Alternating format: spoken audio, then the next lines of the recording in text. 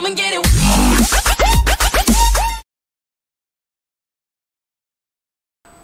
SPI. The keywords are MOSI, MOSI, MISI, MISO, and SCK. And there's another one if you're doing multiple SPI connections. I want to show you the Pixy camera board. It's not your normal camera.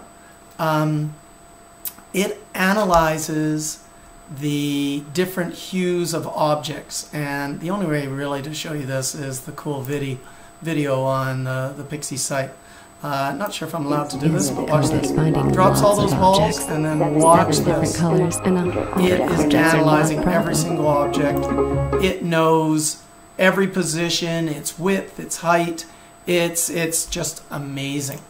The fact that the Photon can handle that data, because it's text data. It's not image data, which would need a much higher processor.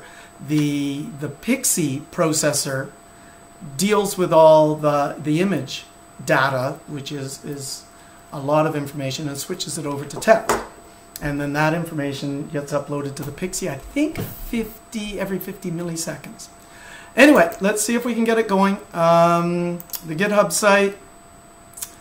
We are now on SPI, and we need this INO. Now, different than the last one, there is no library, or I don't think there's a library on the Photon, but we do need include files, but there's only a tpixy.h file and a pixy.h file. And so I've included those here. It's a little bit easier than the last one we did. So let's get to it. We're copying this information, which isn't terribly large. I should look at the code a little bit, create our new app. Let's just call it Pixy and shrink that down, paste it. Saving's weird at the moment. Control S seems to save. We want to do this, so it's capital pixy.h. It's got to be capitalized correctly. Let's go here, find just the Pixy. There's the Pixy, and I don't think this header file is super big. Copy it and paste it and save. The next one we want is T, and it's a capital T, capital P, Pixy.h. And really strange that that's in there. Shouldn't be anything in there. Good, there's nothing in there. Okay, so we got to find the T-Pixy. T-Pixy. And grab this. Copy and paste it and Control S to save. Just zip through here. Ooh, that's interesting. There shouldn't be anything in there. I have no idea what's going on there. Pixy H is good. Pixy CPP, shouldn't be anything there. And let's save, and then my one. Okay, so looking good. I could probably delete that, but it's not necessarily needed. Let's have a look at the code. Those include files, they're a pain to load, but they do all the hard work. Don't ever get grumpy if you've got an include file around that actually works. Once again, these have been automatically included, but it's already there. It doesn't wreck it. There is the Pixy variable that's described in one of those include files. I'm calling it small letter Pixy. I normally put a my in front of it. I have no idea why it's like that. Setup, for some reason I'm setting the brightness low and I'm initializing the Pixy. Then we're going to do a loop, a character buffer of 50 letters, and then an integer. Blocks is a Pixy, blocks is a UN. But basically what it's doing is right there, it's figuring out how many objects it has seen. And I almost always work with one object, but you saw that movie. It's analyzing a few hundred objects. The color, the hue, and don't forget, pure white and pure black are not hues. So it's analyzing hues like red, cyan, green, things like that. If blocks is bigger than 0, then it puts in a Pixy integer, Pixy.blocks x.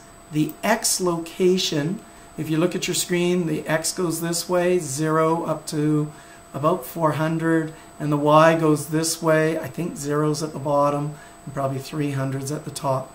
It also has variables width and height and y, but I'm just showing you that they have, oh, here's the values, 0 to 320. So it's analyzing where on the screen it saw that color that it's been trained to look after. If the color is less than 10, it says in the console that it's on the far left. If it's between 10 and 100, it says it's on the left. If it's between 100 and 200, it says it's in the middle. If it's greater than 200, less than 300, it says it's on the right. And if it's greater than 300, it's on the far right. That's all this is doing.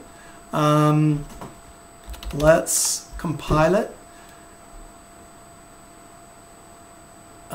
Yeah, what I do. Let's compile it first. This is the part that, crud, I've got an error. So I'm going to stop the video, try to fix that. Okay, so I had an error when I hit compile. It says no such file, and when I look up here, I have named these files wrong. I threw the H in for some reason, so I'm going to rename them Pixy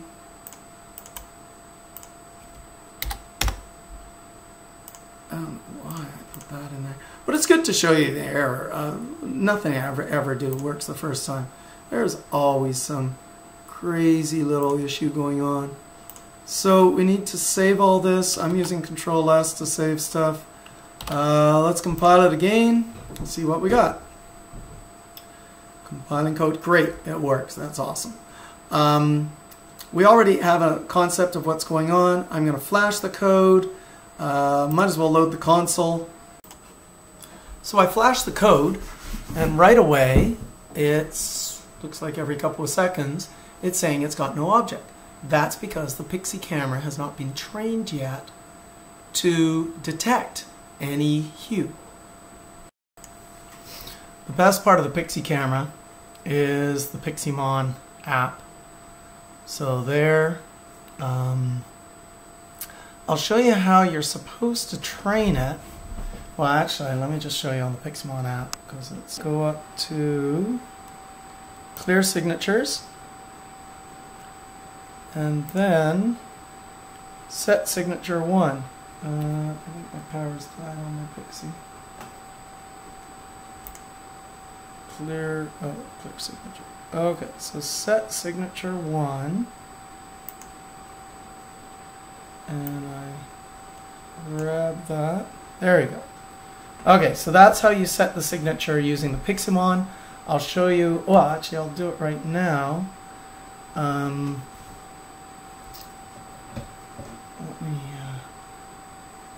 Okay, so trying to set the Pixymon. Yeah, I'm moving it around.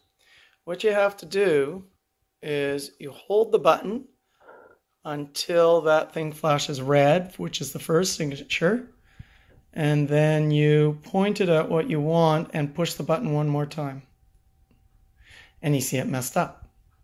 That's why it's a little bit easier. I'll try it again.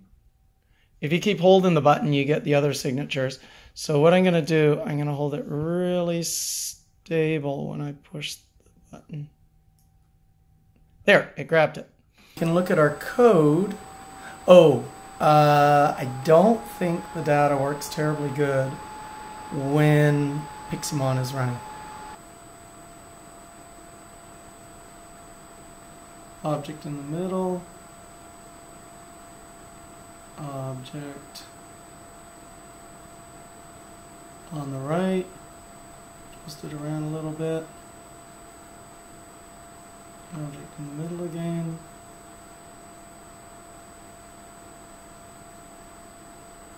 can't seem to get it to detect the object on the left. Oh, gotta turn it away. Oh, there was object on the left. Okay, so